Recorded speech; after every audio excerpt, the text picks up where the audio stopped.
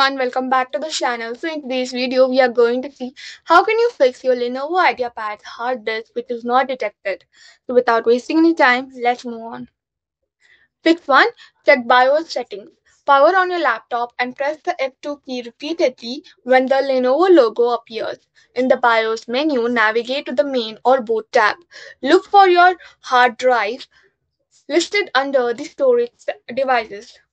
Fix 2. Reseat the hard drive. Shut down your laptop completely and unplug it. Use a screwdriver to remove the screws and carefully open the back panel of your laptop. Locate the hard drive, HDD or SSD, and ensure it is properly connected to the motherboard. Disconnect and then reconnect the drive to ensure a firm connection. Replace the back panel and screws. Fix 3.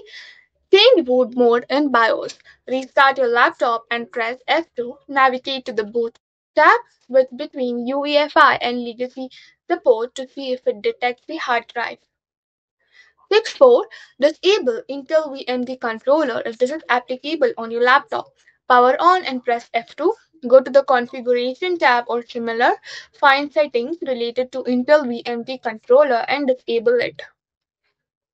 Fix 5. Run hardware diagnostics. Some models have built-in diagnostics accessible via BIOS or by pressing a specific key during startup. Run a diagnostic test on your hard drive to check for errors. Fix 6. Replace hard drive. If none of the steps work and your hard drive is still not detected in BIOS, it may be faulty. You can consider replacing it with a new one and reinstalling an operating system. So that's all for the video. Thank you for watching. If you think I helped you in some way, do like, share, comment, and also do subscribe to this channel.